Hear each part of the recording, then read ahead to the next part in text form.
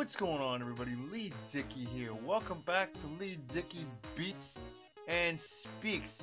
Today, got some more stories for you. I mean, we've all been on dates, we've all been in relationships, and we've all had some really bad ones. This video right here will detail my worst first date ever. Yes, my worst first date ever. And that one, it ranks right up there. Well, clearly, it's my worst first date ever. And here we go. So, how this whole thing started out, basically, there was this guy I knew in high school. You know, we were friends, and I'd been single for a while. I still am, you know, not much has changed, but I'd been single for a while up to this point, and he's like, look, man, you gotta get back out there. You gotta go on another date. You can't just keep staying at home.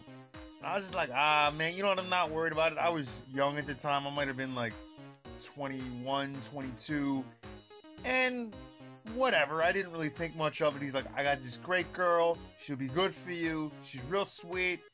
We'll set it up. Blind date, don't worry. I'll take care of the whole deal. Alright, so I was like, yeah, okay, sure. So I agreed. I reluctantly agreed to go because I wasn't that big on dating, because let's face it, I don't need to be in a relationship with somebody to feel validated. And just like, okay, I'll go just to have a good time, you know, get out of the house and have a bite to eat with some friends and, you know, just see where this goes. So I go to this restaurant. It's this fancy French place that I could never afford to go in. But somehow we managed to get in there. I don't know how my buddy managed to finagle his way in. Quite frankly, I'm not going into his finances. That's not my deal. But we go to this fancy French place where I'm just like, I am so out of my element. I mean, I look presentable, right? Like, I'm not gonna wear a suit. I've never liked wearing a suit, tie, you know, dress shirt, that sort of thing. I'm very relaxed. I want to be comfortable, right? But for a date, I'll look presentable, you know. So, good shirt, some slacks, good shoes, show up, introduce yourself, be nice, be the gentleman that I am, and it's true, ladies, I am a pure gentleman. The last of the pure gentleman that there is. Trust me. So, I go to this place, I see my friend, I see his girlfriend, and this girl that he wanted me to meet, wanted to hook me up with. So I introduced myself, hi, I'm Leigh, and blah blah blah, oh, I'm so-and-so, it's good to meet you, whatever. The next thing out of this girl's mouth, and I couldn't believe it, was, oh, you're one of those. And let me just set this up. I'm disabled, I have cerebral palsy, and I use a walker to get around. I need it to stand and basically walk because I have trouble, clearly, and I'm disabled. But I show up, I have my walker and everything, I see my buddy and his girlfriend and this girl that he wanted me to meet and basically wanted to hook me up with. I introduce myself, hi, I'm Leigh, and she just, oh, hi, I'm so-and-so, and, you're one of those. I'm one of what? And at that point, like, the flags started going up where I'm like, wait a minute, where are we going with this, right? So, she says, oh, you're crippled. And I, like, at that point, the eyebrows went up, my temperature went up, because I got really hot. I was super ticked off.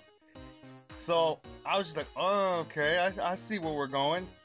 And my buddy, he saw that, came over to me, he's like, look, just calm down, I promise it'll get, because I turned around to leave, and my buddy came over to me and he said, look, calm down, don't worry, trust me, it'll get better, I promise. That was just a gaffe, it's just a slip of the tongue, it'll be fine. At that point, the gears are spinning in the back of my head, thinking, okay, she wants to play that game, how can I get her back? So I said, okay. I said to my buddy, look, take the girls to the table, I'll be over in a sec. I flagged down our waitress, and I say, look, that girl that I'm sitting with over there, real nice girl. The only thing I know about the girl that my buddy wanted to hook me up with is her name and what she looks like. Yeah, she's a good looking girl, But with an attitude like that, I don't need it, I don't want it, keep it away from me. So I flag our waitress down and I say, that girl I'm with, the girl sitting over there, real nice, real solid, real salt of the earth type girl, right? She's super generous, so generous in fact that she wants to buy a round of food and drinks for everyone in here. I was happy that our waitress bought the story that I told her. She was like, are you sure? I'm like, yeah, super solid, super salt of the earth. She's such a great person and, you know, super generous. So she wants to buy a round of food and drinks for everybody in here. And our waitress bought that story and I was happy. So I go and sit through the dinner while my buddy and his girlfriend are sitting next to us. Like, this girl that I'm sitting across from is just telling me all about, oh, my daddy is this, he's got this much money, this is, you know, this is what he bought me, blah, blah, blah. And I'm just, yeah, no problem. Okay, oh, that's great. Yeah, you're a real great person. I can't wait till that bill comes, because that's the one thing going through my mind. I can't wait until she sees that bill.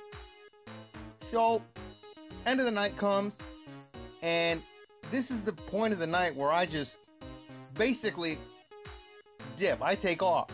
So I'm polite to everybody, just, oh, hey guys, you know, it's good to meet you. Maybe we'll catch up again. And I say goodbye to my buddy and his girlfriend. Our waitress brings our bill over, like between me and the girl I was with. And she said, oh, you're not gonna stay? I'm like, no, you got this, right? Thanks for dinner. It's been nice. Been a real pleasure. I'm sure it's on you. So the look on her face was just, yeah, I got you. Thanks for being my worst first date ever. Don't ever play me again.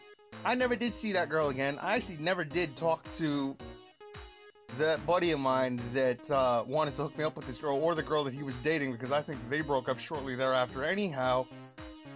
But man, that was one hell of a night. So I was just like, no, dinner's on you. You got this, right? And I took off. I was like, no, man, you got this. Because, I mean, I took a glance at that bill, and it was at least, like, 3 figures. And it was easily more than we had eaten. So clearly, she had spent a good bulk of change, a good chunk of the money that she had with her. I'm sure Daddy's credit card went a long way. But that is my worst first date ever. Have you guys ever had any bad first dates? What are those stories? Post them in the comments below. Please comment, like, share, and subscribe.